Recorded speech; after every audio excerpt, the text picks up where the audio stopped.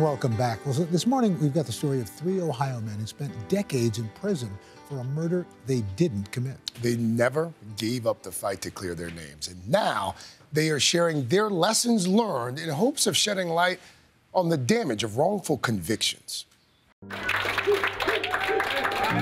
In November 2014, Rickey, Jackson, Wiley, Bridgman, and Kwame Ajamu made headlines when they were exonerated for the 1975 murder of a salesman at a Cleveland, Ohio convenience store. There was such a tremendous feeling of relief and victory because we were right. We were right and they were wrong, and we survived. The prosecution's case rested almost solely on the testimony of one witness. There in the crowd was a young kid by the name of Edward Vernon. He was 12 years old. Well, for whatever reason, when the cop said, does anybody see anything or know anything, Edward Vernon said, I do. He told the police that he was getting off the school bus at the exact time that this crime was happening, and he witnessed the 3 of us perpetrate this crime. 20-year-old Wiley, 18-year-old Rickey, and 17-year-old Kwame were arrested, convicted, and sentenced to death while maintaining their innocence. At this point, none of us knew why this was happening. We had no inclination.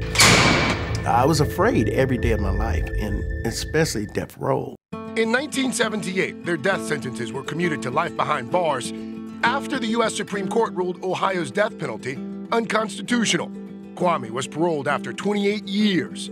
He vowed to continue fighting for Wiley and Rickey on the outside. Those are my brothers, and I did all I could. We never gave up the fight. It was always about get to the truth. In 2011, Kwame told his story to Cleveland scene reporter Kyle Swinson. It would take another 3 years for Vernon to admit he lied. By then, the trio had served a collective 106 years in prison. Since their release, they are working on putting their lives back together. I just make it my purpose in life to enjoy every moment. With us now, Kwame, Rickey, along with Washington Post reporter Kyle Swinson. He is author of the new book, Good Kids, Bad City, which tells the full story of what happened in this case. Rickey, you served 39 years. Yes, sir. 39 years. Nearly 40 years in prison. And you get out. How did that feel, that day that you got out of prison? It was surreal. It was almost like having an out-of-body experience, you know. Prison is about sameness, you know, same color, same sounds, same routine every day. And all of a sudden, all that changes, and you're thrust out into the world, and everything's different. It's just so overwhelming, you know, but in a good way. A good way? A great way. Kwame, I remember this case because I was in Cleveland at the time. And I always wondered, why did Edward Vernon do this? Did we ever find out why this happened? So, yeah, it would take 40 years, obviously. But he said that initially he had heard another kid say it to him, and he just piggybacked. What happened was after that initial, I know who did it, you know, the cops wasn't playing around, so they snatched him up, took him into, at that time would have been 5th District Police Precinct, and began to interrogate him. It went from there to know that wasn't really what happened, and then the coercion, which was that his mom was in the hospital suffering from an ovarian cancer, which she eventually died from. And they told him that since he wouldn't corroborate his story against Rickey and my brother, which I wasn't involved at that particular time, that they would arrest his parents. And so he scared him. They did. They coerced him. They pretty much sequestered him from his family. You know, they kept him downtown, away from everybody. And if anybody tried to contact them, they were threatened with arrest and prosecution. Kyle, I think a lot of folks who are watching this have to wonder how something like this, how it could happen initially, and how it could take so long for the wrong to be undone. Well, how it happened, really, you know, at that time, Cleveland was so divided along lines of race, really, particularly the police department and the African-American community. There was a lot of tension there. And that really led to this prosecution of these innocent young men. Well, Rickey and Kwame, you've got a lawsuit against the city of Cleveland and the estates of the now deceased officers. However, a judge ruled you weren't able to prove the detectives were inadequately trained, among other issues. You're appealing this. So how does it feel to know that or who you feel and you believe these folks are most responsible, and they're never going to be held accountable? You want to go first? It's heartbreaking to a sense, but we're going to keep pursuing it.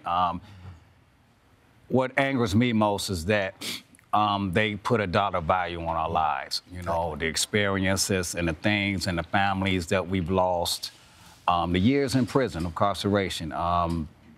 But again, we're going to keep fighting. It's not over until it's over, you know? We should note that we reached out to the Cleveland Police Department. They had no response due to the pending lawsuit. Right, exactly. How would someone begin to try to make this right? Like, is that even possible? No, it's not. No, it's not. And I'll just say that personally, and I'll give you the very end of the sentence. I did 28 years, actually, physically incarcerated.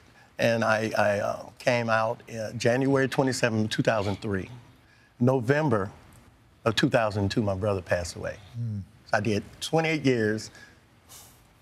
You see? So there is nothing that can compensate this loss based on that reality that happened in 1975. Kyle, is there any possibility they're going to ever find out who did this? Really, at this point, it's probably not going to happen. And that creates, you know, there's another victim here, which is the victim's family. Who they never get justice in this situation at all. And until this day, no one ever went to that man's family and said, we're sorry, we're still looking. They just completely forgot about these people. And this was a case that could have been you're still getting solved. emotional. Yeah, I am, because it's a lot of people were damaged, not just ourselves, you know, but the victim's family, our community, you know, and it's never been resolved, and no one seems to be willing to try to resolve it, you know, and so that's our mission. You don't seem angry. You don't seem bitter, or is it a facade? Are we angry? Are we bitter? So I want to put that in its proper perspective for you. I'm angry as all outdoors, and I'm bitter as twice that, but it's against the system. It's not against a person individually. Edward Vernon, I forgave Edward Vernon in 1975. He was 12, I was 17, we were children. I wasn't mad at him no longer than a week.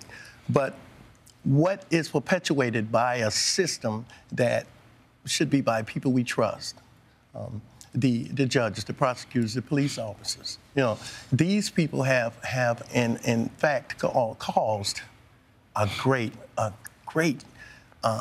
defect in my life. And so I'm angry at them, and I'm going to fight them as long as I have breath. Thank you. Thank you. Thank you for sharing the story. Thank you for having us. We should note also that NBC News did reach out to Edward Vernon as well for response to this segment. We did not hear back from him. Again, Kyle's book is called Good Kids, Bad City. Thanks again for joining us. Thank you for having us. Appreciate it. We'll be right back. Thank you.